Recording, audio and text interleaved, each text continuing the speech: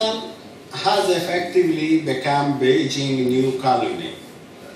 Pakistani politicians are turning to China embassy to resolve the state internal political issue, and they are asking Chinese to mediate between central government, provincial government, our distribution of the resources in the way that they have experienced under the British Raj.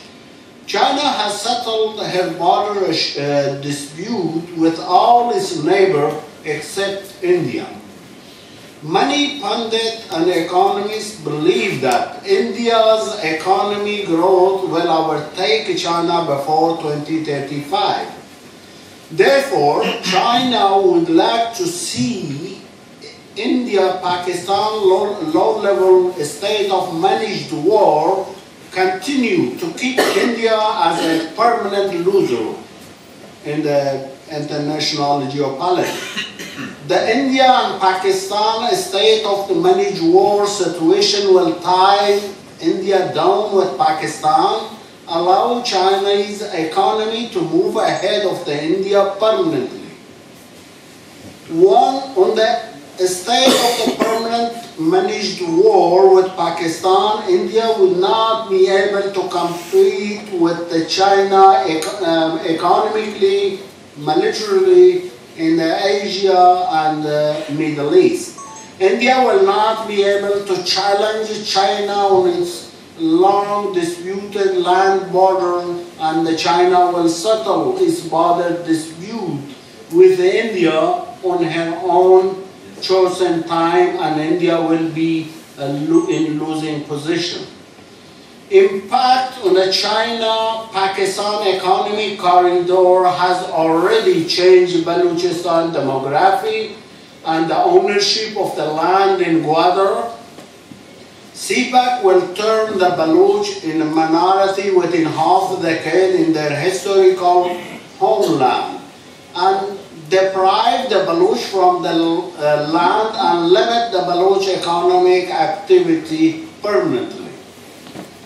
Pakistan has been committing a genocide in Balochistan since 1948.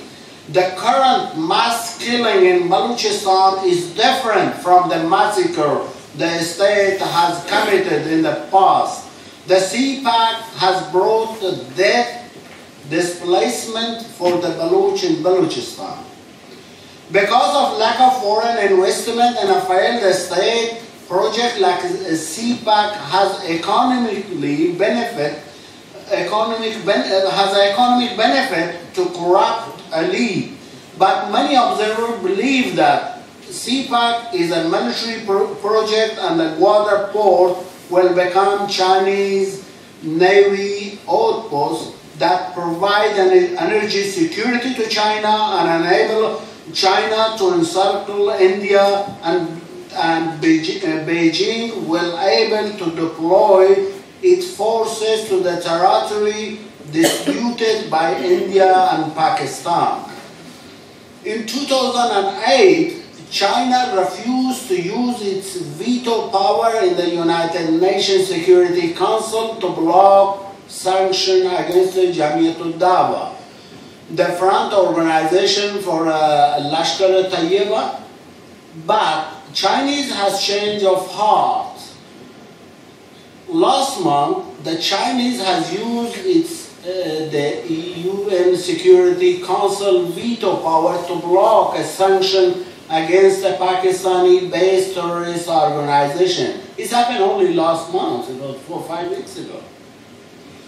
The Baloch struggle for independent Balochistan is homegrown. Pakistan has always blamed India. However, Pakistan failed to produce evidence to back its claims. It has been reported that the Chinese said that China is willing to send the Chinese forces to protect CPAC if the India interfere in Balochistan. Chinese intelligence and military are already based in Gwadar.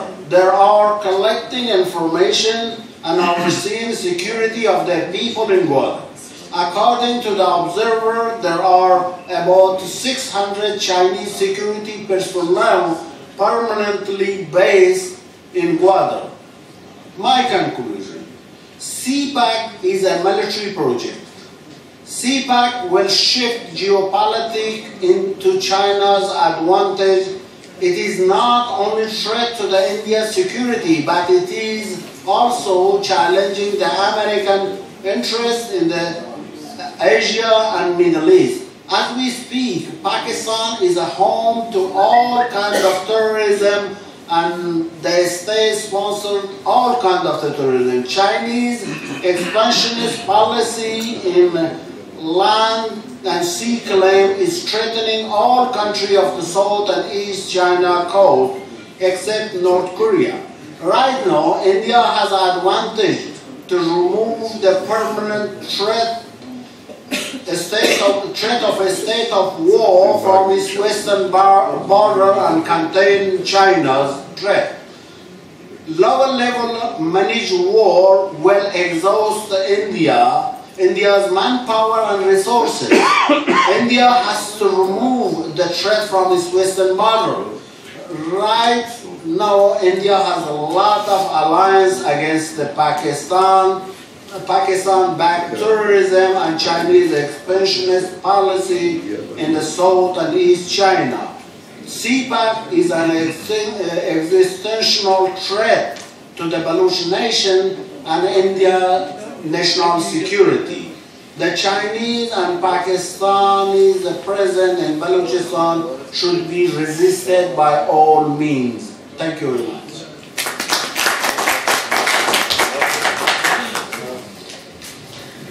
Thank you, Mehrab Sarjov. The way you concluded that by the CPAC